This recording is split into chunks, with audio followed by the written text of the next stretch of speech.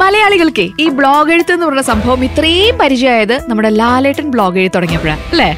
സ്റ്റാർജാമിന്റെ സമയമാണ്. കൂടെ ഞാനുണ്ട്, Shalini.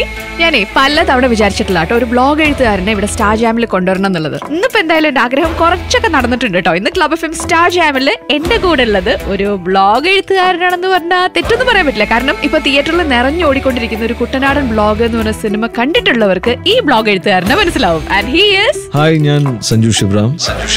Welcome to സ്റ്റാർജാം Sanju. Thank you so much. Thank you.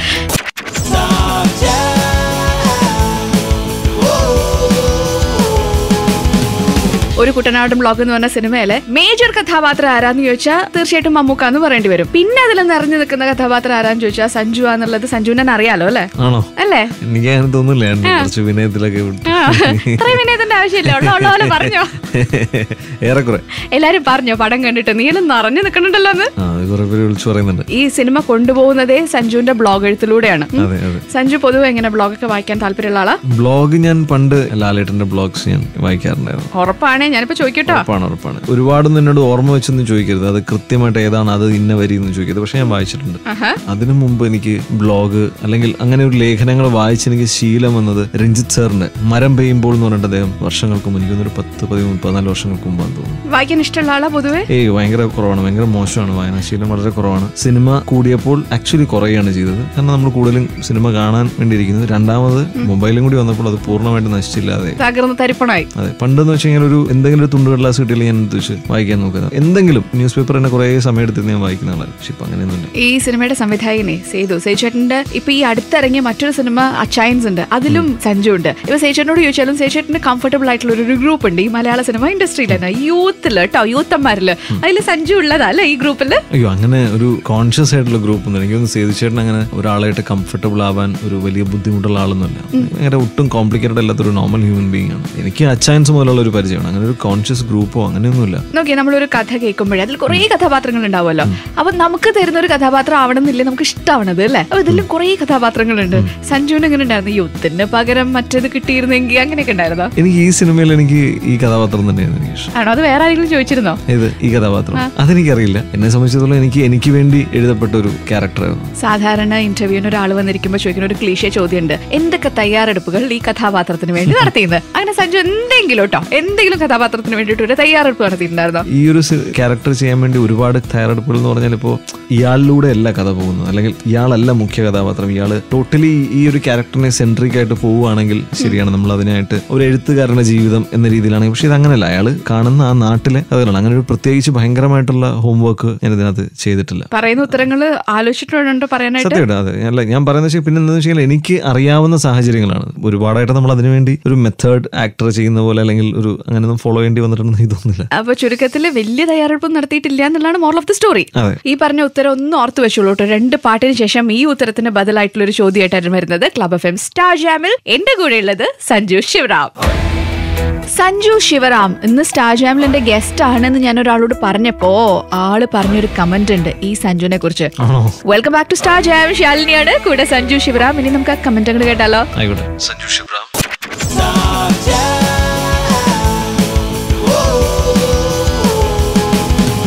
നമസ്കാരം, ഞാൻ സേതുവാണ്, കുട്ടനാടൻ ബ്ലോഗിന്റെ സംവിധായകൻ. സേചേട്ടാ, കുട്ടനാടൻ ബ്ലോഗിൽ ഒരുപാട് കഥാപാത്രങ്ങളില് ഈ ഒരു കഥ കൊണ്ടുപോകുന്നത് ഒരു ബ്ലോഗ് എഴുത്തുകാരനാണ് സഞ്ജു. എങ്ങനെയായിരുന്നു സഞ്ജു സെറ്റില്? സഞ്ജു ഭയങ്കര ഒരു എല്ലാവരുമായിട്ട് ഇങ്ങനെ തിരിച്ചു കളിച്ച് വർത്താനം പറയുന്ന ഒരാളാണ് സഞ്ജു. അച്ചായൻസ് എന്ന് പറഞ്ഞ സിനിമയിൽ വരുമ്പോഴും സഞ്ജു എപ്പോഴും ഭയങ്കര എനർജറ്റിക് ആയിട്ട് ഇങ്ങനെ തമാശ പറഞ്ഞൊക്കെ നടക്കുന്ന ഒരാളാണ്. പക്ഷെ കുട്ടനാടൻ ബ്ലോഗിന്റെ ലൊക്കേഷനിൽ പലപ്പോഴും ഭയങ്കര ഗൗരവത്തിലായിരുന്നു. ഒരു സഞ്ജുവും കൂടി തൂക്കി കൊടുത്താൽ കറക്റ്റ് ഒരു സാഹിത്യകാരൻ അല്ലെങ്കിൽ ഒരു ബുജി ലൈനിലേക്ക് വേണമെങ്കിൽ ആക്കാവുന്ന ഒരാളായിട്ടായിരുന്നു മാറി. അപ്പൊ ഞാനും പ്രദീപ് നായർ ക്യാമറാനൊക്കെ മാറിയെന്ന് സഞ്ജു എന്തൊരു സീരിയസ് ആണ്. സഞ്ജു ആ കഥാപാത്രമായിട്ട് മാറാനുള്ള ഒരു ശ്രമമായിരുന്നു. കാരണം ബ്ലോഗ് എഴുത്തെന്നൊക്കെ പറയുമ്പോൾ ഒത്തിരി കൂടി ഒരു IQ ലെവൽ കൂടി നിൽക്കുന്ന ഒരാളാണല്ലോ. മറ്റേ സംഭവം പരകായ പ്രവേശം അതാവണം സാധ്യതയാണ്. എന്തായാലും ചെറുതായിട്ട് ജാടയൊക്കെ ആയിട്ട് തോന്നി ആണല്ലേ? എന്നാ പിന്നെ സഞ്ജുവിനോട് അതിനെ കുറിച്ച് ചോദിച്ചേക്കാട്ടോ. ഞാൻ സഞ്ജു വരുമ്പോ ചോദിച്ചു നോക്കൂ. ശരി ചോദിച്ചു നോക്കൂ. എന്താണ് ഇതിനെ കുറിച്ച് പറയാനുള്ളത്? ഭയങ്കര ജാടയായിരുന്നു,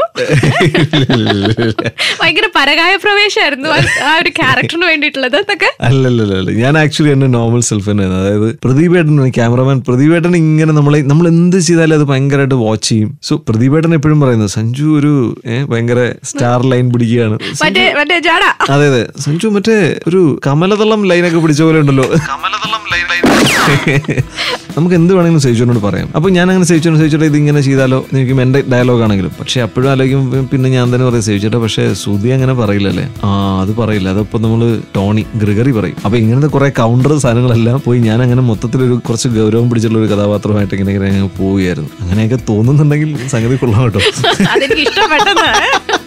സുഖമൊക്കെ ഉണ്ട്. ഇപ്പൊ എങ്ങനെയാണ് അങ്ങനെയൊക്കെ തന്നെയാണ് ഞാൻ എപ്പോഴും. നമ്മൾ കുട്ടനാട്ടിൽ ഷൂട്ട് ചെയ്യുന്ന സമയത്താണെങ്കിലും ഗ്രിഗറി ഇപ്പോഴും മറ്റേ അമേരിക്കൻ ജീവിതത്തിൽ നിന്ന് ഇങ്ങോട്ട് വന്നിട്ടില്ല. ഗ്രിഗറിക്ക് രാത്രി ഉറക്കമില്ല. കാരണം അവിടുത്തെ സമയത്താണ് പുള്ളി ഇപ്പോഴും 3 മണിക്കൂർ 4 മണിക്കൂറൊക്കെ പുള്ളി ഉറങ്ങുള്ളൂ. ഈ രാത്രി ആകുമ്പോൾ അവിടെ നിന്നുള്ള ആൾക്കാരൊക്കെ ഫോൺ ചെയ്യും, ഇവരായിട്ട് വർത്താനം പറഞ്ഞാൽ നമ്മളെ ഉറക്കില്ല. ഗ്രിഗറി ഭയങ്കര വൃത്തിയുള്ള ആളാണ്. അയ്യോ ഞാൻ എന്നിട്ട് ഞങ്ങൾ എന്റെ റൂമിൽ 2 ബെഡ് ഉണ്ട്. ഒരു ബെഡ് ഞാൻ ക്ലീൻ ചെയ്യിച്ച് അങ്ങനെ ഇടും, വേറെ ഞാൻ ഉപയോഗിക്കില്ല. അങ്ങനെ ക്ലീൻ ചെയ്ത് അവിടെ ഇട്ടേക്കാണ്. കാരണം അത് ഗ്രിഗറിക്ക് വന്നിരിക്കാനുള്ളതാണ്.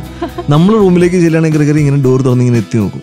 എന്നിട്ട് എന്തുപറ്റി? കാരണം നമ്മൾ അതോട്ട് കയറരുത്. കാരണം അയാളത് ഫുള്ള് വൃത്തിയാക്കി റൂമിലിടുന്ന ചിലപ്പോൾ കുറച്ച് കഴുകി ഭയങ്കര ക്ലീൻ ആക്കി അങ്ങനെ വെച്ച്. പക്ഷെ ഗ്രിഗറിയുടെ കൂടെ കൂടിയിട്ട് എനിക്ക് കുറച്ച് ഈ പ്രശ്നം ഇങ്ങനെ വരുന്ന പോലെ തോന്നിയത്. അതായത് പാത്രമാണെങ്കിൽ ഒന്നുകൂടെ ഒന്ന് കഴുകും. ഞാൻ ഗ്രിഗറിക്ക് വേണ്ടി വേറൊരു എല്ലാം സെറ്റ് ചെയ്ത് വെച്ചിട്ടുണ്ടായിരുന്നു റൂമിൽ. അത് സഞ്ജു പാത്രമാണോ അതോ സെറ്റിൽ എല്ലാവരും അങ്ങനെയാണോ? ഗ്രിഗറിക്ക് ഒരു സ്പെഷ്യൽ അല്ല, കൂടുതലും ഞങ്ങൾ ഒരുമിച്ചായിരുന്നു ഉണ്ടാവാറ്. അപ്പോൾ വൈകുന്നേരം ഗ്രിഗ് ഇങ്ങോട്ട് വരും, അപ്പം റൂമിലേക്ക് വരും. രാത്രി ഞങ്ങൾ ഫുഡൊക്കെ കഴിച്ചിട്ട് അവിടെ ഇരിക്കും, അല്ലെങ്കിൽ ഞങ്ങൾ എവിടെയെങ്കിലും ഒന്ന് പോകും. അപ്പം ഗ്രിഗിന് വേണ്ടി ഞാൻ അവിടെ ഇങ്ങനെ ഫുൾ ഇങ്ങനെ എല്ലാം സെറ്റ് ചെയ്ത് വെച്ചിരുന്നത് ഗ്രിഗിന് വേണ്ടി മാത്രം. ഞാനും ഇവിടെ ഇരിക്കില്ല, ഞാൻ ആ സംഭവങ്ങളൊന്നും ഇരിക്കുക. അപ്പൊ എന്നിട്ട് ചോദിക്കും സഞ്ജു ഇത് ഭയങ്കര ഡർട്ടി ആണല്ലോ.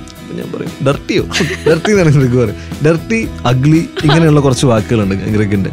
ഇടയ്ക്ക് ഇങ്ങനെ വണ്ടിയിൽ കയറിയിട്ട് പറയും സഞ്ജു നിങ്ങളുടെ കാർ ഭയങ്കര ഡർട്ടി ആട്ടോ, ഇത് ക്ലീൻ ചെയ്യണം. ഇങ്ങനെയാണ് എല്ലാവരോടും തന്നെയാണ് പറയും. ഇപ്പൊ ഏതെങ്കിലും ഒരു യൂബറൊക്കെ വിളിച്ച് പോവാണെങ്കിൽ അവരോട് പറയും നിങ്ങളുടെ വണ്ടി ഭയങ്കര വൃത്തിയാണ് കേട്ടോ, നിങ്ങൾ ഇത് ക്ലീൻ ചെയ്യുന്നതെന്ന് അവരെ വഴക്ക് പറയും. സോ അങ്ങനെ ഭയങ്കര രസമായിരുന്നു. ചുരുക്കത്തിൽ ഒരു പിക്നിക് നടത്തി തിരിച്ചു വന്ന സിനിമയാണ് ഒരു കുട്ടനാടൻ ബ്ലോഗ്.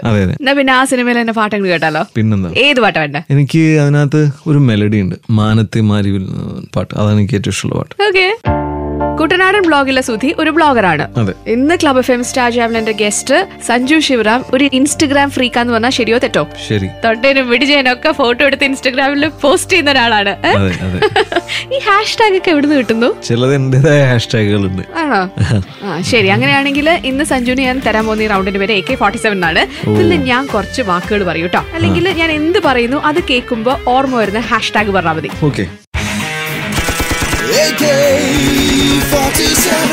ഓക്കെ, ഒരു ഹാഷ്ടാഗ് ചാലഞ്ച് ആയിക്കോട്ടെ. ശരി, number 1 Mammukka hashtag the curious case of Mammukka. Number 2 ഒരു കുട്ടനാടൻ vlog hashtag love and light. FB live hashtag safe Kerala. Gym വരുമ്പോ ഹാഷ്ടാഗ് ഹം ഫിറ്റ് ഹോ തോ India fit. Petrol hashtag racing with dollar. Prime minister Namo. Fishermen of Kerala hashtag Noah's incarnation. Dam hashtag controlled disaster. Police station hashtag don't drink and drive. Kuttanadu hashtag mood. Mara hashtag pranayam. Director Sedu hashtag brother. Radio jockeys ഒരു RJ hello നമസ്തേലൊക്കെ അഭിനയിച്ചല്ലേ? ഇത്ര ആലോചിക്കണോ? എന്റെ ഇൻസ്റ്റാഗ്രാമിൽ ഇത്ര സമയം എടുക്കാറുണ്ട്. ആണല്ലേ? 1 മണിക്കൂർ 2 മണിക്കൂർ ചിലപ്പോൾ ഒരു ഹാഷ്ടാഗ് ഇടാനോ? ഹാഷ്ടാഗ് അല്ലെങ്കിൽ അതിനൊരു ക്യാപ്ഷൻ കിട്ടാത്തതുകൊണ്ട് ഇടാത്ത ഒരുപാട് ഫോട്ടോസ് ഇട്ടു. ശരി, പോരട്ടെ. 50 square feet to the world. എങ്ങനെ? ഒന്നുകൂടി പറഞ്ഞേ. 50 square feet to the world. അല്ലെങ്കിൽ 50 സ്ക്വയർ ഫീറ്റിൽ ഇരുന്നിട്ടാണ് നിങ്ങൾ ഇത്രയും അക്രമങ്ങൾ അഴിച്ചുവിടുന്നത്. ആണല്ലേ? ശരി, എന്നാ അടുത്തത് ഫേവറേറ്റ് സോങ്. നല്ല കാര്യമല്ലേ? നല്ല കാര്യം, എനിക്ക് ഇഷ്ടമായി. Favourite song hashtag Kabira. ആ പാട്ടിനെ കേട്ടല്ലോ. എന്നാ പിന്നെന്താ ഒരു 2 വരി മൂള് നോക്കട്ടെ. ഒരു പാട്ടുകാരിയുടെ ഭർത്താവൊക്കെ അല്ലേ? അത് ഞാൻ പാടി ശരിയല്ല, നല്ല അലമ്പായിരിക്കുന്നു. പക്ഷെ അതന്നെ വേണമെന്നില്ലേ ഏതെങ്കിലും ഒരു പാട്ട്. ബരസേഗ സാവൻ ബരസേഗ സാവൻ झूम झूम के दो दिल ऐसे मिलेंगे. മോശമല്ലല്ലോ? മോശമാണ്. നോക്ക്, ഞാൻ കൊള്ളില്ലെന്ന് മുഖത്തോക്കി പറയാറൊക്കെ കേട്ടോ. സത്യം, ഞാനിവിടെ ഒളിഞ്ഞിരിക്കുന്നുണ്ടല്ലോ മുഖത്തോക്കി പറയാതെ. നല്ല രസമുണ്ട് കേൾക്കാനായിട്ട്. അപ്പൊ ഇനിയുള്ള റൗണ്ടുകൾ ഞാൻ പാടിക്കൊക്കെ ചെയ്യൂ കേട്ടോ. അയ്യോ അക്രമമാണത്. ഇപ്പൊ പാട്ട് കേട്ടാലോ? ആയിക്കോട്ടെ, എനിക്ക് ഭയങ്കര ഇഷ്ടമാണ്. ഇന്ന് സ്റ്റാർ ജാമിൽ ശാലിനിയുടെ കൂടെ ഞാനാണ് സഞ്ജു ശിവറാം.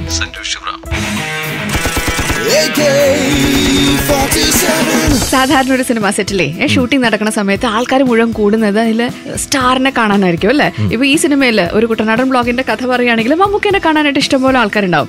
പക്ഷെ സഞ്ജു വേറെ ആരുടെയെങ്കിലും സ്റ്റാർഡം കണ്ട് ഞെട്ടിപ്പോയിട്ടുണ്ട് ആ സെറ്റില്? സ്റ്റാർഡം കണ്ടിട്ട് ഞെട്ടിയിട്ടുള്ളത് വിവേക് ഗോപനാണ്. ഞാൻ കണ്ടു ഒരു വീഡിയോ ഇൻസ്റ്റാഗ്രാമിൽ ഇട്ടേക്കണത്. അതായത് വിവേക് ഗോപനെ കണ്ടപ്പോഴേക്കും അവിടുത്തെ സ്ത്രീകൾ മുഴുവൻ വന്നു അല്ലേ. അയ്യോ അതൊരു രക്ഷയിലായിരുന്നു. അത് നന്നായി. ഇപ്പൊ ആ സീരിയല് കഴിഞ്ഞു തോന്നുന്നു. അപ്പൊ അത് അതിന് മുമ്പായത് നന്നായി. ഇപ്പോഴായിരുന്നെങ്കിൽ അവര് പൊട്ടിക്കരഞ്ഞ് ചിലർ കരച്ചിലൊക്കെ തുടങ്ങി. എന്നാലും എന്റെ സൂരജ് മോനിത് അവര് വളരെ സീരിയസ് ആയിട്ടാണ് പറയുന്നത്. അതായത് അയ്യോ എന്നാലും മോനെ ഞങ്ങൾ അവിടെ ഒരു അമ്പലത്തിനടുത്തായിരുന്നു ഷൂട്ട്.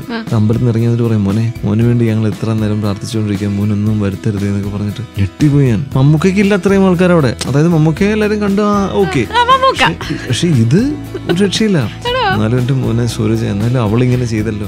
പരസ്പരം സീരിയലിനെ അതെ സീരിയലിനെ കുറിച്ചിട്ടാണ്. അവളിങ്ങനെ ചെയ്തല്ലോ, എന്നെ സൂക്ഷിക്കണം എന്നൊക്കെ പറഞ്ഞിട്ട് ചിലർ പറഞ്ഞു. ഞാൻ പറഞ്ഞു ചേച്ചി അപ്പൊ നിങ്ങള് വിവേകോനെ ഇത്ര ഞങ്ങൾക്ക് എന്ന് പറഞ്ഞിട്ട് അവര് കെട്ടിപ്പിടിക്കുക, കരയുക, ഭയങ്കര പ്രകടനങ്ങളായിരുന്നു. ഞാൻ എനിക്കൊന്നൊരു 3-4 വീഡിയോ എടുത്തു. വേറൊരു അതിലും നല്ല വീഡിയോ ആണ്. പക്ഷെ എന്റെ സൗണ്ട് കറക്റ്റ് ആയിട്ട് കിട്ടില്ല, അതുകൊണ്ട് ഞാൻ അപ്ലോഡ് ചെയ്തില്ല.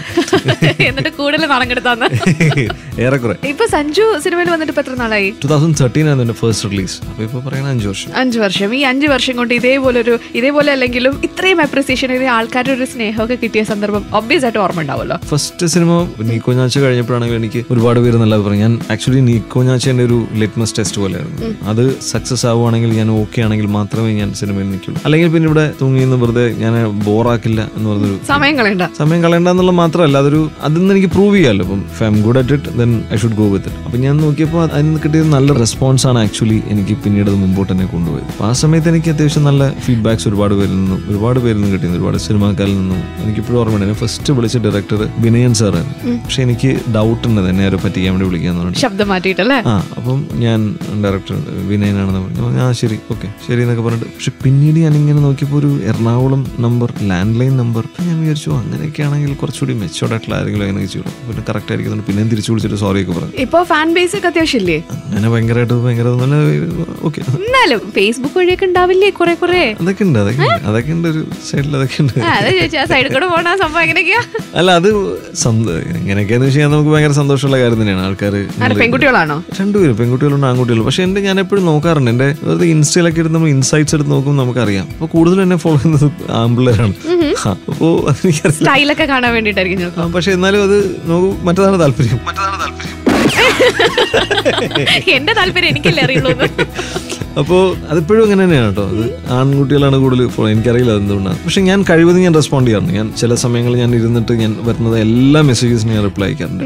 എക്സെപ്റ്റ് ഫോർ ഈ ഹായ് ഗുഡ് മോർണിംഗ്, അത് ഞാൻ വിശ്വസിക്കുന്നില്ല. പിന്നെ ഈ പറയുന്ന പോലെ ഓണം വരുമ്പോൾ അല്ലെങ്കിൽ വിഷു വരുമ്പോൾ ഈ ഹാപ്പി വിഷു എന്നുകൊണ്ട് വെറുതെ നമ്മൾ അയക്കും, അതിന് ഞാൻ റിപ്ലൈ ചെയ്യാറില്ല. പക്ഷെ ജെന്യൂൻ ആയിട്ട് അത് നമുക്ക് ഈ ഫോർവേഡഡ് മെസ്സേജസ് ആണ്, ആർക്കെന്നില്ലാതെ. അല്ലെങ്കിൽ ഒരു പേര് വെച്ചിട്ട് പറയുകയാണെങ്കിൽ ഓക്കെ ഇപ്പം ഹായ് ശാലിനി ഹാപ്പി ഓണം എന്ന് പറയുകയാണെങ്കിൽ അതിനൊരു ഇതാണ് നമ്മൾ ആത്മാർത്ഥതയുണ്ട്. അതെ, മറ്റത് നമ്മളിങ്ങനെ ഫോർവേഡ് ചെയ്ത് വരുന്നത് അതിന് ഞാൻ റിപ്ലൈ ചെയ്യാറ്. അല്ലാത്ത ഇതിനെല്ലാം. സഞ്ജു കല്യാണം കഴിച്ചെന്നുള്ള കാര്യം ഫാൻസിനൊക്കെ അറിയാം? പിന്നെ അറിയാം. ഞാനങ്ങനെ എടുത്തെടുത്ത് പറയാറില്ലെന്നേ ഉള്ളൂ. ഇപ്പൊ എത്ര വർഷമായി കല്യാണം കഴിഞ്ഞിട്ട്? എന്നിട്ട് എന്റെ പ്രായം കൂട്ടാറില്ല, എനിക്കറിയാം.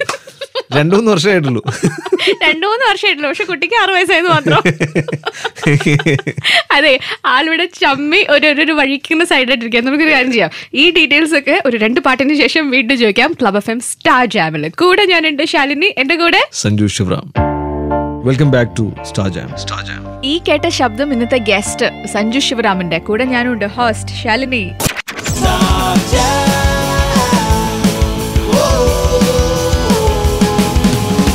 നമ്മളെ കഴിഞ്ഞ മണിക്കൂർ സഞ്ജുവിന്റെ ഫാമിലി ലൈഫ് ചോദിച്ചിട്ടാ തുടങ്ങിയ കേട്ടോ. കല്യാണം കഴിഞ്ഞിട്ട് എത്ര നാളായി പറഞ്ഞേ? മൈക്കിന്റെ അടുത്തേക്ക് വാ. കുറച്ച് നാളായി. എന്തിന് എത്ര നാളായി എന്നുള്ളതിലല്ലോ ചോദിക്കട്ടെ. ഇപ്പൊ 5 വർഷമല്ലേ ആയിട്ടുള്ളൂ. ബാലവിവാഹം മറ്റേ നിരോധിക്കുന്നതിന് തൊട്ട് മുമ്പായിരുന്നു. എങ്ങനെ ബാലവിവാഹം നിരോധിക്കുന്നതിന് തൊട്ട് മുമ്പ്. ബാലവിവാഹം എന്നല്ലേ പറയുന്നത്? അതന്നെ ഞാൻ തൊട്ട് മുമ്പ് ആണല്ലേ. തൊട്ട് മുന്നേ ഒന്ന് കല്യാണം കഴിച്ചു പോയി. അതിന് ഇത്രയും ചോദ്യം ചോദിക്കാനുണ്ടോന്ന്? അതെ. ഭാര്യ ഭയങ്കര പാട്ടുകാരിയല്ലേ? അതെ, ഹിന്ദുസ്ഥാനിയാണ്. ആളുടെ കോൺസെർട്ട് എന്തെങ്കിലും കേട്ട് ഇഷ്ടപ്പെട്ട് കല്യാണം കഴിച്ചാണോ അതോ ലവ് അറേഞ്ച് എന്നൊക്കെ പറയാം? അത് പറയുന്നതിന് എന്തത്ര വലിയൊരു ചമ്പല്? അല്ലല്ല, അത് ഇങ്ങനെ ആ സമയത്ത് ഞങ്ങൾ ഒരുപാട് വർഷമായിട്ട് ഞങ്ങൾക്ക് പരിചയം ഉണ്ടായിരുന്നു. പേഴ്സണലി പരിചയം ഉണ്ടായിരുന്നു. ഞാൻ കൽക്കട്ടയിലായിരുന്ന സമയത്തുള്ള പരിചയം ഉണ്ടായിരുന്നു. പിന്നെ അതിനൊരു കുറെ വർഷങ്ങൾക്ക് ശേഷം ഇങ്ങനെ ഒരു കോൺവെർസേഷൻ ഞങ്ങളുടെ ഇടയിൽ വന്നു. പിന്നെ അത് വീട്ടിൽ പറഞ്ഞു പിന്നെ എല്ലാം പെട്ടെന്ന് കഴിഞ്ഞു. ആണോ? വിചാരിച്ചില്ല, എല്ലാം ചടപടേന്നായിരുന്നു. അപ്പോ ഞാൻ പറഞ്ഞൊരു കുറച്ചുകൂടി സമയം. ഇല്ല പിന്നീട് അതൊന്നും സംഭവിച്ചു. പിന്നെ എല്ലാം ടക്ക് ടക്ക് ടക്ക് പറഞ്ഞിട്ട് നടന്നു. അപ്പൊ കല്യാണം കഴിഞ്ഞിട്ടാണ് സിനിമയിലേക്ക് വന്നത് അല്ലേ? ആമിർ ഖാനെ പോലെ, മമ്മൂക്കയെ പോലെ ഏറെക്കുറെ. ഈ സിനിമയിൽ തന്നെ ആരെങ്കിലും ഒക്കെ കാര്യമായിട്ട് സഞ്ജു ഫോളോ ചെയ്യണ്ടോ? ഇപ്പൊ മമ്മൂക്കയുടെ കാര്യം പറഞ്ഞ പോലെ അവരുടെ സ്റ്റൈലോ അവരുടെ ഒരു ആക്ടിങ് കരിയറോ? ഞാൻ കട്ട ലാലേട്ടൻ ഫാനാണ്. അത് വേറൊരു ലെവൽ എന്തോ ഒരു പരിപാടിയാണ്. നമുക്കത് യു കനോട്ട് എൻവിയബിൾ, അല്ലെങ്കിൽ എന്താ പറയാം, നമുക്കതൊന്നും നമുക്ക് മനസ്സിലാക്കി അങ്ങനെയല്ല. That something different. അപ്പൊ ഞാൻ ആലോചിച്ചിട്ടുണ്ട്. അപ്പം ഒരിക്കലും ഞാൻ ഫാസിൽ സാറിന് ഒരു ഇന്റർവ്യൂ കണ്ടിട്ടുണ്ട്. അതിൽ അദ്ദേഹത്തിനോട് ചോദിച്ചു മമ്മൂട്ടി ഓർ മോഹൻലാൽ. അതായത് ലാലേട്ടൻ ഈസ് എ ബോൺ ആക്ടർ എന്നുള്ളത്. അതായത് അതിലൊരു വലിയ അതിശയമൊന്നുമില്ല. പക്ഷെ മമ്മൂക്ക ഇതിൽ നിന്ന് ഓരോന്ന് ഇംപ്രൂവ് ചെയ്ത് കാർവ് ചെയ്ത് വന്നതാണ്. സോ അതാണ് ആ പോളിഷിംഗ് ആണ് ആക്ടർ എന്ന് പറയുന്നത്. അപ്പം ഞാനൊരു I am not a born actor, then എനിക്ക് ഫോളോ ചെയ്യാൻ ഏറ്റവും ബെസ്റ്റ് മെത്തേഡ് മമ്മൂക്കയുടെയാണ്. ഇപ്പൊ അടുത്ത റീസെന്റ് ഇതിൽ വേണമെങ്കിൽ പറയാമെങ്കിൽ ജയസൂര്യ എന്ന ആക്ടർ, അദ്ദേഹം ഇതേ ഒരു ഗ്രാഫാണ് പോയത്. തുടക്കം എങ്ങനെയായിരുന്നു, അതിൽ നിന്ന് വരുന്ന വ്യത്യാസങ്ങൾ. അങ്ങനെ സഞ്ജു പുറകോട്ട് നോക്കാറുണ്ടോ? ഒരു 5 വർഷം മുന്നേ സിനിമ എങ്ങനെയാണ് തുടങ്ങിയത്, അതിൽ ആക്ടിങ് എങ്ങനെയായിരുന്നു, ഇപ്പൊ ഞാൻ എങ്ങനെയാ, അങ്ങനെ ഒരു തിരിഞ്ഞുനോട്ടം നടത്താറുണ്ടോ? അത് നടത്താറുണ്ട് ഞാനിപ്പോഴും. പക്ഷെ എനിക്ക് ചില സമയത്ത് എന്റെ സിനിമകളിൽ ഞാൻ കാണുമ്പോൾ എനിക്ക് കണ്ടിരിക്കാൻ തോന്നാറില്ല. നമുക്ക് പേഴ്സണലി ഇപ്പൊ ഞാൻ ചെയ്തതിനോട് അത് ശരിയായിട്ടില്ല എന്നുള്ളത് നമുക്കൊരു തോന്നൽ എപ്പോഴും ഉണ്ട്. അത് പോരായിരുന്നു, അതിങ്ങനെ പോരായിരുന്നു. അത് ഓരോ മൈന്യൂട്ട് കാര്യങ്ങൾ നമ്മൾ ശ്രദ്ധിക്കും, ഭയങ്കര ഓവറായിട്ട് നമ്മൾ ഒബ്സർവ് ചെയ്യും. അതുകൊണ്ട് ഞാൻ ആ ജഡ്ജ്മെന്റ് ഞാൻ ചിലപ്പോൾ മറ്റുള്ളവർക്ക് വിട്ടുകൊടുക്കും. എന്നാലും നമ്മളത് ചെയ്യാറുണ്ട്. ഇപ്പൊ ജയസൂര്യയുടെ കാര്യം പറഞ്ഞല്ലോ. അപ്പൊ അദ്ദേഹത്തിന്റെ ഒരു കരിയർ നോക്കുമ്പോഴും അദ്ദേഹം ആക്ടിങ് മാത്രമല്ല, ഇപ്പൊ വേറെ കുറെ സംഭവങ്ങളും സിനിമയിൽ ചെയ്യുന്നുണ്ട്. പാട്ട് വരെ പാടുന്നുണ്ട്. ഇപ്പൊ ഈ സിനിമയില് ഒരു കുട്ടനാടൻ ബ്ലോഗിൽ നോക്കുമ്പോൾ ഉണ്ണി പാടിയിട്ടുണ്ട്. പാടുകയൊക്കെ ചെയ്യോ? അങ്ങനെ പാടൊന്നുമില്ല.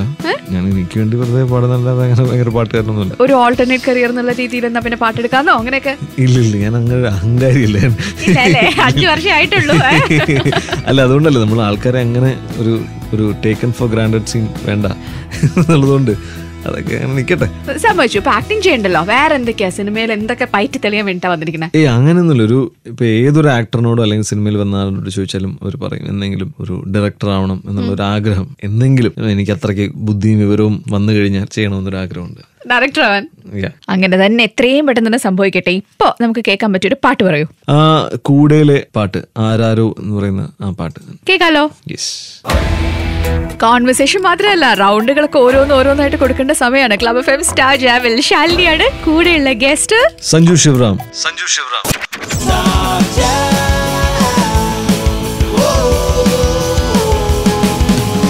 ഈ റൗണ്ടിന്റെ പേര് 10 കണക്കിന് ഫൺ ആണ്. ചോദിക്കുന്ന ചോദ്യത്തിന് യെസ് ഓർ നോ മാത്രം പറഞ്ഞാൽ മതി. ഓക്കെ,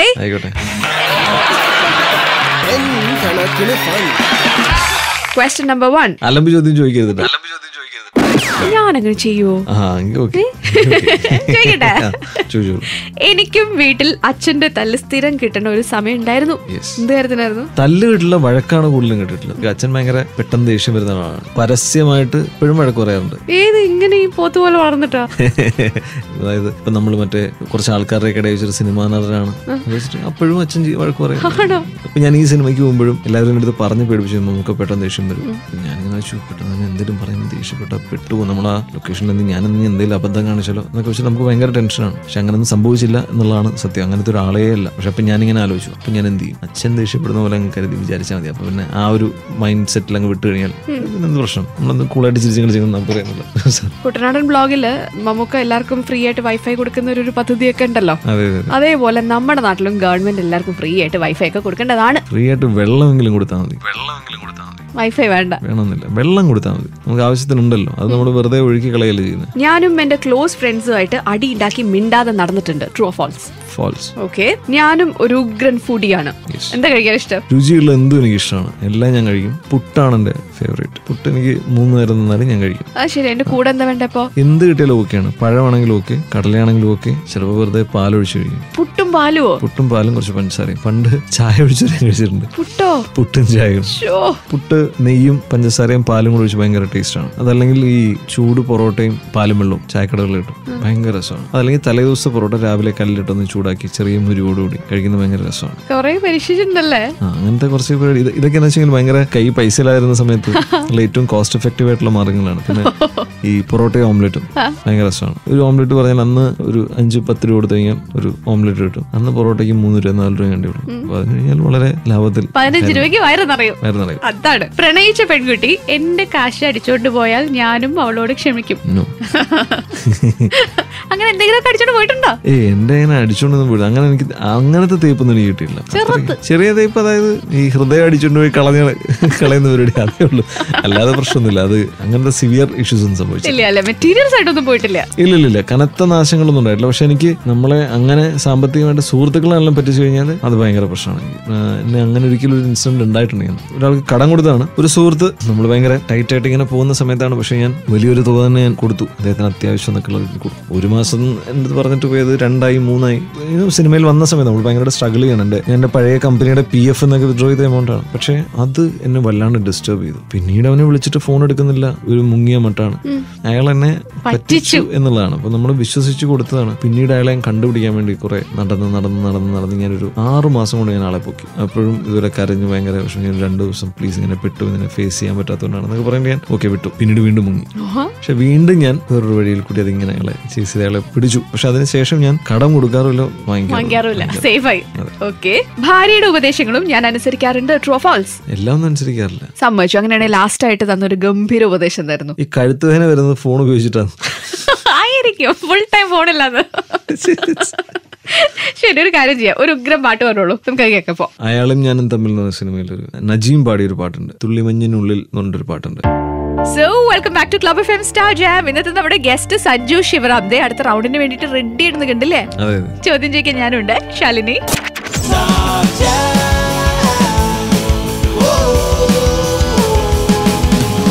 ഈ റൗണ്ടിന്റെ പേര് സീൻ കോൺട്ര എന്നാണ്. സീൻ കോൺട്ര. യെസ്. 5 വർഷത്തിനുള്ളിൽ അത്യാവശ്യം സിനിമകളിലൊക്കെ അഭിനയിച്ചിട്ടുണ്ടല്ലോ. അതും പല പല സീൻസുകൾ അഭിനയിച്ചിട്ടുണ്ട്. ആക്ഷൻ അഭിനയിച്ചിട്ടുണ്ട്, ഹ്യൂമർ അഭിനയിച്ചിട്ടുണ്ട്. അപ്പൊ ഇതില് കോൺട്ര ആയി പോയ സീൻസിനെ കുറിച്ച് പറഞ്ഞാൽ മതി. കയ്യിന്ന് പോയ സീനുകള്. മനസ്സിലായില്ല. ഓ, എന്നാ സീനാണോ? എന്താണ് സീന്? ആ സീനാണ് ഇപ്പൊ എടുക്കുന്നത്. സീൻ മാറ്റി എഴുതൂ. സീൻ കോൺട്ര. ഞാൻ ഈ സീൻ കോൺട്ര എന്ന് പറയുമ്പോൾ സഞ്ജുവിന് ആദ്യം ഓർമ്മ വരുന്ന സീൻ തന്നെ പറഞ്ഞു. ഏത് സിനിമയിലാണ്? സിനിമയുടെ പേര് ഞാൻ പറഞ്ഞില്ല. ഒരു സിനിമയില് അത് ഈ റൊമാൻറ്റിക് സീക്വൻസസ് ആയിരുന്നു. അത് എനിക്ക് തോന്നുന്നു അതൊരു 4 ദിവസം എടുത്ത് ഷൂട്ട് ചെയ്യാൻ. അത് ഭയങ്കര ബുദ്ധിമുട്ടായിരുന്നു. കാരണം ഈ ആൾക്കാർ നോക്കി നിൽക്കുക, നമ്മൾ ഭയങ്കര കോൺഷ്യസ്, അത് കട്ട് ചെയ്യാനാണ് ഭയങ്കര പാട്. ആൻഡ് പിന്നെ എനിക്ക് ഭയങ്കര ഇത് വന്നിട്ടുള്ളത് നീക്കോ ഞാച്ച ചെയ്യുന്ന സമയത്ത് എനിക്ക് എല്ലാ സീനും ഓക്കെയായിരുന്നു. 2 ടേക്ക് 3 ടേക്ക് മാക്സിമം അങ്ങനെ. പക്ഷെ ഒരു സീൻ മാത്രം 7 ടേക്ക് വന്നു. അത് വേറെ ഒന്നുമല്ല, ഞാനൊരു സ്ഥലത്ത് നിന്ന് വെറുതെ ടിവിയിലേക്ക്, അതായത് ഇങ്ങനെ കിടക്കുന്നു, ടിവിയിൽ എന്തോ ഒരു ലാലേട്ടന്റെ ആഡ് വരുന്നു, എയ്ഡ്സിനെ പറ്റിയിട്ട് ഒരു വീഡിയോ, ഒരു ഇതുണ്ടായിരുന്നു, ഒരു ക്യാമ്പയിൻ. ആ ക്യാമ്പയിൻ ടിവിയിൽ വരുന്നു. അപ്പൊ ഞാനിങ്ങനെ ജസ്റ്റ് നോക്കുന്നതാണ്. അതെനിക്ക് ഒന്ന് 8-9 ടേക്ക് പോയി. വെറുതെ ഒന്ന് നോക്കുന്ന സാധനമാണ്. എന്തായിരുന്നു ഇത്ര പാടങ്ങനെ നോക്കാൻ? അത് പാടുന്ന ഡയറക്ടർ റെഡി ആവണ്ടേ? ഗിരീഷേട്ടൻ പുള്ളി സമ്മതിക്കില്ല. ഞാൻ പറഞ്ഞു ഗിരീഷേട്ടൻ ഇനി ഞാൻ എങ്ങനെ നോക്കാനാ? അല്ലല്ല അത് ശരിയായിട്ടില്ല എന്നിട്ട് പിന്നെയും പോയി. അല്ല ചോദിക്കട്ടെ, എപ്പോഴെങ്കിലൊക്കെ ഡബിങ്ങിന് പ്രശ്നം വന്നിട്ടുണ്ടോ? ഞാൻ ആക്ച്വലി സിനിമ തുടങ്ങിയത് ഡബ് ചെയ്തുകൊണ്ടാണ്. പക്ഷെ ഡബ് ചെയ്യുമ്പോൾ എനിക്ക് പ്രശ്നം തോന്നിയിട്ടില്ല. പക്ഷെ നമ്മള് ഹലോ നമസ്തേ എനിക്ക് ഡബ് ചെയ്യുമ്പോൾ കുറച്ച് ബുദ്ധിമുട്ട് തോന്നിയിട്ടുണ്ട്. കാരണം ഈ അതിനകത്ത് എസ്പെഷ്യലി ആർ ജെ പോർഷൻസ് ഇപ്പം ലൈക്ക് യുനോ ചില എല്ലാവരും അല്ല, നമ്മളൊന്ന് സ്റ്റാമർ ചെയ്യും, ഒന്ന് തപ്പുമ്പോൾ നമ്മൾ അതിലെങ്ങനെ ഡൈവേർട്ട് ചെയ്ത് ഒന്ന് ആലോചിക്കാൻ ഒരു സ്പേസ് എടുക്കും. ഓക്കെ അത് എന്ന് പറഞ്ഞിട്ട് ഒരു സാധനം, ഒരു ഫില്ലേഴ്സ് എന്തെങ്കിലും, അതൊരു ചെറിയ എന്തെങ്കിലും ഒരു എക്സ്പ്രഷനിലോ ഒരു ചെറിയൊരു സൗണ്ട് ഇട്ട് നിങ്ങൾ, അപ്പൊ അത് ഞാൻ കുറെ സ്ഥലത്ത് ചെയ്യാൻ, അത് വളരെ കോൺഷ്യസ്ലി ഞാൻ കുറെ സ്ഥലത്ത് ചെയ്തിട്ടുണ്ട്. പക്ഷെ ഡബ് ചെയ്യാൻ വരുമ്പോൾ ഇതിന് ടൈമിങ് എനിക്ക് കിട്ടുന്നില്ല. നമ്മളത് വളരെ കാഷ്വൽ ആയിട്ട് പറയുന്നില്ല, അത് നമുക്ക് ഒരിക്കലും ഒരു സ്ക്രിപ്റ്റിലുള്ളതോ അല്ലെങ്കിൽ അതല്ലല്ലോ. അപ്പൊ അതെനിക്ക് കുറച്ച് കഷ്ടപ്പാട് ഫീൽ ചെയ്തിട്ടുണ്ട്. ചെയ്യാനായിട്ട് ഏറ്റവും എളുപ്പം തോന്നിയിട്ടുള്ളത് ഏത് ജോണറിലുള്ള സീൻസാ? ഹ്യൂമർ ആണോ, ആക്ഷൻ ആണോ, അത് ചുമ്മാ ജനറൽ ആയിട്ടുള്ള സീൻസ് ആണോ, അത് റൊമാൻസ് ആണോ? ഹ്യൂമറാണ് രസം, നമുക്ക് ചെയ്യാൻ ഭയങ്കര രസമുള്ള സീൻ. അതായത് ലൈക്ക് ഡിപ്പെൻസ് ഓൺ നമ്മുടെ കൂടെയുള്ള ആൾക്കാരും ഒക്കെ ആയിട്ട് അതൊരു ജെല്ലായി കഴിഞ്ഞാൽ ഭയങ്കര രസമായിട്ട് ഫ്രീ ആയിട്ട് ചില സീൻസ് അങ്ങ് പോകും. നമ്മൾ പോലും അറിയാതെ ഒരു സീനൊക്കെ കഴിഞ്ഞു പോകും. ആക്ഷൻ ഞാൻ കഷ്ടപ്പെട്ടിട്ടുണ്ട്. ആക്ഷൻ ഇപ്പൊ തെലുങ്ക് സിനിമ ചെയ്തതിൽ കഷ്ടപ്പെട്ടത്. അത് രാവിലെ ഒരു ബീച്ചിലായിരുന്നു, പൂരി ബീച്ചിലായിരുന്നു ഷൂട്ട് ചെയ്തത്. അപ്പൊ അത് രാവിലെ ഒരു 7 മണി മുതൽ 2, കാരണം നമുക്ക് പെട്ടെന്ന് അത് തീർക്കണമായിരുന്നു. ഒരു ബീച്ചിലുള്ള ഒരു ഫൈറ്റ് സീൻ പെട്ടെന്ന് തീർക്കണം, ഉച്ചയ്ക്കുള്ളിൽ തീർക്കണം എന്നുള്ളതുകൊണ്ട് കണ്ടിന്യൂസ്ലി ഷൂട്ട് ചെയ്തു പൂരി വെയിലത്ത്. അപ്പൊ ഞാനൊരു കറുപ്പ് ഷർട്ടാണ് ഇട്ടത്, ബ്ലാക്ക് ഷർട്ടാണ് ഇട്ടത്. ഷൂട്ട് കഴിയുമ്പോഴത്തേക്ക് ഷർട്ടിനും എനിക്ക് ഒരു നിറവായി, കരിഞ്ഞ്. കാരണം ബ്രേക്ക് പോലും എടുത്തില്ല. ആ സമയത്ത് നമ്മൾ ബ്രേക്ക്ഫാസ്റ്റ് കഴിച്ചില്ല. 6 മണിക്ക് അവിടെ എത്തിയതാണ്. നേരെ ഇറങ്ങി ഷൂട്ട് തുടങ്ങി. കണ്ടിന്യൂസ്ലി പൊക്കോണ്ടേയിരുന്നു. അത് കാരണം തീർക്കേണ്ടതുകൊണ്ട് നമ്മൾ പോയി മാറി നിൽക്കുക അല്ലെങ്കിൽ ഷെയ്ഡിൽ പോയി നിൽക്കുക, ആ ഒരു പരിപാടി ഉണ്ടായിരുന്നില്ല. അപ്പം അങ്ങനെ പൊക്കോണ്ടേയിരുന്നു. ഉച്ചയ്ക്ക് 2 മണി വരെ. പക്ഷെ അതിലോടുകൂടി എൻ്റെ പരിപ്പിളകി. ശരി, ഇവിടെ ഇരുന്ന് കൂടുതൽ പരിപ്പടകണ്ട, ഇഷ്ടമുള്ള പാട്ട് പറഞ്ഞോളൂ. ആയിക്കോട്ടെ. തെലുങ്ക് സിനിമയെ കുറിച്ച് പറഞ്ഞോണ്ടേ നമുക്കൊരു തെലുങ്ക് പാട്ട് കേട്ടാലോ? അപ്പൊ എനിക്ക് അർജുൻ റെഡ്ഡി സിനിമ ഭയങ്കര ഇഷ്ടപ്പെട്ടിരുന്നു. അപ്പൊ വിജയ് ദേവരകൊണ്ടയുടെ ഇപ്പൊ പുതിയ സിനിമ ഗീതാ ഗോവിന്ദത്തിലൊരു ഗോപിസുന്ദറിന്റെ മ്യൂസിക്കിലുള്ള പാട്ട്. അതെ ആ പാട്ടാണ് കേട്ടാലോ?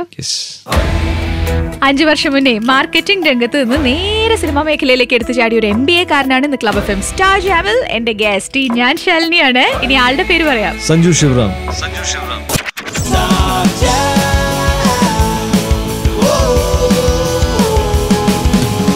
കുറച്ചു മുന്നേ പറഞ്ഞല്ലോ എൻ്റെ അടുത്ത് തെലുങ്ക് സിനിമയുടെ ഷൂട്ടിങ്ങിന് പോയപ്പോ കുറെ വെയിലൊക്കെ കൊണ്ട് മുഖമൊക്കെ കരുവാളിച്ചു എന്നൊക്കെ. ഒരു സിനിമ നടനായതിനു ശേഷം ഭയങ്കര ഈ ഗ്ലാമർ കോൺഷ്യസ്, ബ്യൂട്ടി കോൺഷ്യസ് അങ്ങനെയൊക്കെയാണോ? അതിനു മുമ്പേ ഞാൻ അങ്ങനെയാണ്. അല്ല, അങ്ങനെയൊന്നുമില്ല കേട്ടോ. അല്ല, ഒരു സുന്ദരനാണ്. അല്ലല്ല, അത് ആണോ? ആരും പറഞ്ഞിട്ടൊന്നുമില്ലേ? എനിക്കറിയാം. എന്തോന്നടേത്? ആരെങ്കിലും പറഞ്ഞോ ഇന്ദ്രജിത്തിന്റെ ചായ ഉണ്ടെന്ന്? പറഞ്ഞിട്ടുണ്ട്. ഒരുപാട് പേര് പറഞ്ഞിട്ടുണ്ട്. എന്റെ അടുത്ത് ചിലർ ചോദിച്ചിട്ടുണ്ട്, മല്ലിക ചേച്ചിയെ പരിചയമുണ്ടോ? പറഞ്ഞില്ല. പുള്ളിക്കാരിക്ക് അറിയോ? സഞ്ജുവിനെ അറിയാൻ പറഞ്ഞില്ല. ഇങ്ങനെ വന്ന് വളരെ ഗൗരവമായിട്ട് ചോദിച്ചിട്ടുണ്ട്. ഒരുപാട് പേര് പറയുന്ന ഒരു കാര്യമാണ്. ആണോ? ഞാൻ ഈ മൈക്കിന്റെ ഇങ്ങനെ സൈഡിൽ കൂടെ ഒക്കെ നോക്കുമ്പോ എവിടെയൊക്കെയോ ഇന്ദ്രേട്ടൻ ചിരിക്കണ പോലെയൊക്കെ തോന്നുന്നുണ്ട് എനിക്ക്. ആണല്ലേ? പണ്ട് സിനിമയിൽ ആദ്യമായിട്ട് കാസ്റ്റ് ചെയ്യുന്നത് അത് ഷാനവാസ് പറഞ്ഞിട്ട് ഡയറക്ടറാണ്. പുള്ളി പിന്നീട് കരി എന്ന് പറഞ്ഞിട്ട് പടം വെച്ചു. അദ്ദേഹം എന്നെ ആദ്യമായിട്ട് കാസ്റ്റ് ചെയ്യുന്നത് ഇന്ദ്രേട്ടന്റെ ബ്രദറായിട്ടാണ് പുള്ളിയുടെ സിനിമയിൽ. പക്ഷെ ആ സിനിമ നടന്നില്ല. അന്ന് ഞാൻ സിനിമയിൽ വരുന്നതിന് മുമ്പാട്ടോ. ചിലപ്പോൾ ശബ്ദത്തിലും ചിലപ്പോൾ ചിലർ അങ്ങനെ ഒരു ഇതൊക്കെ ഇടയ്ക്ക് പറയുമായിരുന്നു. പക്ഷെ ഇപ്പൊ ഇല്ല. നമ്മള് സൗന്ദര്യ സംരക്ഷണത്തിന്റെ കാര്യം പറഞ്ഞിട്ടാണ് തുടങ്ങിയത്. പണ്ട് ഭയങ്കര കോൺഷ്യസ് ആയിരുന്നു. അങ്ങനെ ഭയങ്കര കോൺഷ്യസ് ഒന്നും അല്ല. എന്നാലും ഈ ഇപ്പൊ പണ്ട് ചെറുപ്പത്തിലേക്ക് ആകുമ്പോ ഇപ്പൊ ചേച്ചിയൊക്കെ അവരെന്തെങ്കിലും മുഖത്തൊക്കെ തേക്കുമ്പോ ഞാൻ പറയും എനിക്കൂടി അപ്പൊ കുറച്ച് എനിക്ക് കൂടി. അപ്പൊ അവരെന്ത് ചെയ്യണമെങ്കിലും അതെന്താ കുറച്ചും കൂടി. അപ്പൊ അങ്ങനെയുള്ള ചെറിയ ചെറിയ പരിപാടികളൊക്കെ ഉള്ളു. അതല്ലാതെ സിനിമയ്ക്ക് വേണ്ടി അല്ലെങ്കിൽ സിനിമാ നടനായതുകൊണ്ട് ഞാൻ ഇങ്ങനെയൊക്കെ പോയിട്ട് ചെയ്യണം അല്ലെങ്കിൽ പാർലറിൽ പോയിട്ട് അത് ചെയ്ത് അങ്ങനെയൊന്നുമില്ല. ഇപ്പൊ നേരത്തെ ആ തെലുങ്ക് സിനിമയ്ക്ക് കുറെ വെയിൽ കൊണ്ട് പറഞ്ഞില്ലേ, ആ കരുവാളിപ്പ് എങ്ങനെ മാറ്റിയേ? അത് തൈര്. അപ്പൊ സൺസ്ക്രീൻ ലോഷൻ ഒക്കെ ഉപയോഗിച്ചൂടെ? സൺസ്ക്രീൻ ലോഷനൊക്കെ എന്തിനും കൊള്ളാതെ, അതുകൊണ്ടൊന്നും ഒന്നും നടക്കാൻ പോണില്ല. ഇപ്പൊ എന്താ ചെയ്യാ? ഇപ്പം കുറച്ചും കൂടി കോൺഷ്യസ് ആവേണ്ട ഒരു സമയമായില്ലേ? തുടക്കമൊന്നുമല്ലല്ലോ. ഇപ്പൊ എന്താ ചെയ്യാന്ന് വെച്ച് കഴിഞ്ഞാല് ഏറ്റവും എഫക്റ്റീവ് എനിക്കൊന്ന് തൈരാന്ന് തോന്നുന്നു. തൈര് പിന്നെ തക്കാളി നല്ലതാണെന്ന് കേട്ടിട്ടുണ്ട്. ആണോ? പാർലറിലൊക്കെ പോവോ? ഞാൻ അവസാനമായിട്ട് പോയിട്ട് ഇപ്പൊ ഒരു വർഷത്തിന് മേലെങ്കിലും മുടി വിട്ടാൻ പോകുന്നല്ലാതെ ഞാൻ ചെയ്തിട്ടില്ല. അമ്മയാണോ സത്യമായിട്ടും എപ്പോഴും പോയിട്ട് ഒരു ഫേസ് ക്ലീനപ്പ് എന്തോ ചെയ്തു. അതെ. പക്ഷെ അത് ചെയ്ത് കഴിഞ്ഞിട്ട് 2 ദിവസം കഴിഞ്ഞ് ഞാൻ എവിടെ ബീച്ചിൽ പോയി കരിഞ്ഞ് നശിച്ചു പോയി. സ്കിന്നൊക്കെ പൊള്ളി. എനിക്കൊന്ന് സ്കിൻ കുറച്ചുകൂടി ക്ലീൻ ആയിട്ട് ഭയങ്കരമായിട്ട് എക്സ്പോസ്ഡ് ആയി. അപ്പൊ സ്കിന്നൊക്കെ പൊള്ളി വീണ്ടും വളരെ മോശം അവസ്ഥയിലേക്കായി. സൺബേൺ അതന്നെ കത്തി നശിച്ചു പോയി. ഈ സിനിമയിലെ കോസ്റ്റാസ് ഒക്കെ ഇല്ലേ, ആണുങ്ങൾ കേട്ടോ, അവരൊക്കെ എന്തൊക്കെ സൗന്ദര്യ സംരക്ഷണങ്ങൾ ചെയ്യുന്നൊക്കെ കണ്ടിട്ടുണ്ടോ? എല്ലാവരും ഇങ്ങനത്തെ അത്യാവശ്യ സംഭവം ഇവന്മാരൊന്നും പുറത്ത് പറയില്ല. അതാണ് പെണ്ണുങ്ങൾ പിന്നെയും പറയും തോന്നുന്നു. ഇവന്മാര് പറയില്ല കേട്ടോ. അവര് ഇല്ലടാ ഞാനൊന്നും ചെയ്യുന്നില്ല.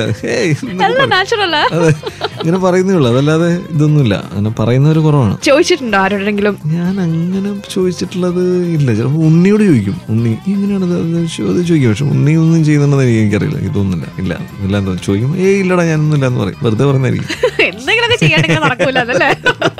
അല്ല, നമുക്കൊരു സമാധാനത്തിന് വേണ്ടി അവൻ പറയാത്തോണ്ടാണ്. അല്ലെങ്കിൽ നല്ലൊരു ഇഷ്ടമുള്ള പാട്ട് പറയൂ. ഇനി നമുക്ക് പാട്ട് കേൾക്കാം. ധനുഷിന്റെ എന്നെ നോക്കി പായും തോട്ടയിലെ പാട്ട് മറുവാർത്ത എന്ന് പറഞ്ഞ പാട്ട്. സിട്രീന പാടിയത്. അതന്നെ. Yes. Yo, only on Club FM Star Jam. This is Shalini and with us we have Sanju Sivram. ഇന്ന് സ്റ്റാർ ജാമിൽ ശാലിനിയുടെ കൂടെ ഞാനാണ് സഞ്ജു ശിവറാം.